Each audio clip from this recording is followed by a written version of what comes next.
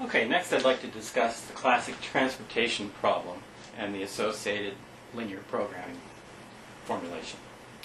Let's assume that we've got 3 factories and we've got 3 warehouses. And we need to ship some stuff between these factories and these warehouses. Let's say that the supply at each factory is 100 units, 300 units, and 300 units for 1, 2, 3 respectively. And the demand at the warehouses are 300 units, 200 units, and 200 units at warehouse A, B, C, respectively. Down here we've got the network diagram of the situation. We've got factory 1, 2, and 3, warehouse A, B, and C, and you can see that we've got all the paths connected between the factories and the warehouses. Let's assume that we've also got some cost data.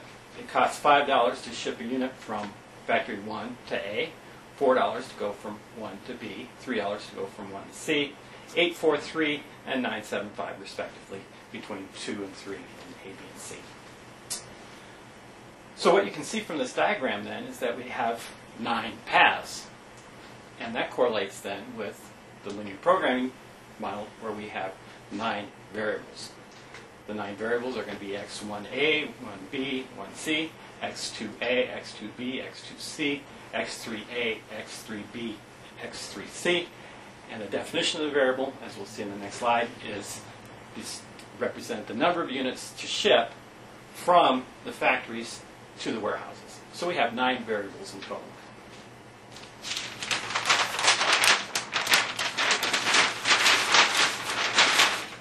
Okay, so here at the top you see, again, the definition of variables. Let x sub ij, we've got subscripted variables now, is equal to the number of units to ship from factory I to warehouse J, where I is A, B, and C, or sorry, I is 1, 2, and 3, and J is A, B, and C.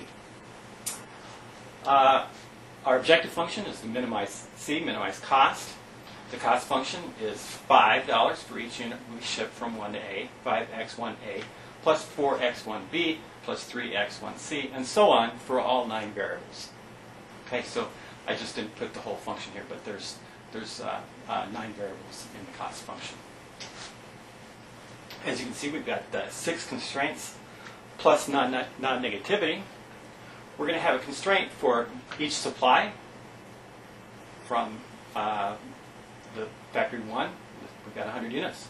Factory 2, we had 300 units. Factory 3, we've got 300 units. And then the next 3 constraints are the demand. This is the demand at A, warehouse A. This is the demand at B. This is the demand at C. So the constraints, what we can ship out of factory 1 is in the first row. x1A plus x1B plus x1C has to be less than or equal to what we have available, 100 units. And then we got factory 2, 2A, 2B, 2C, less than or equal to 300. And then the sum for 3, 3A, 3B, and 3C, less than or equal to 300.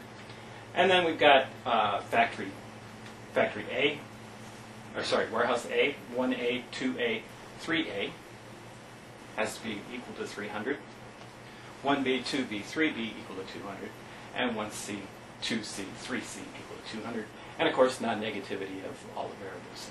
It's impossible to ship a negative quantity, so we need non-negativity. And don't forget to put that into your Excel sheets as well. Now, why did I put equality here instead of inequality? I could have put less than or equal to, but notice if they're all less than or equal to, and we're minimizing cost, we wouldn't ship anything.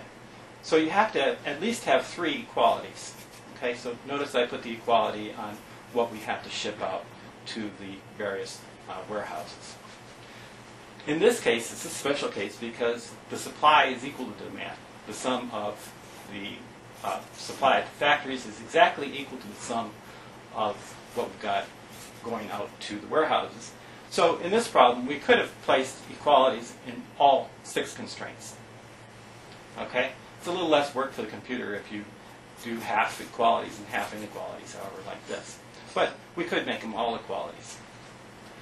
Well, what happens if supply is not equal to demand? What happens if supply is less? Well, whichever one is less, that's the ones that get the equality constraints. And the one that's more gets the inequality constraints. So if supply is less than demand, the supply constraints would have the equality constraints, and the demand constraints would have the less than or equal to inequality constraints. And vice versa. If supply is higher than demand, then the demand constraints would be the equalities, and the supply constraints would be the inequalities.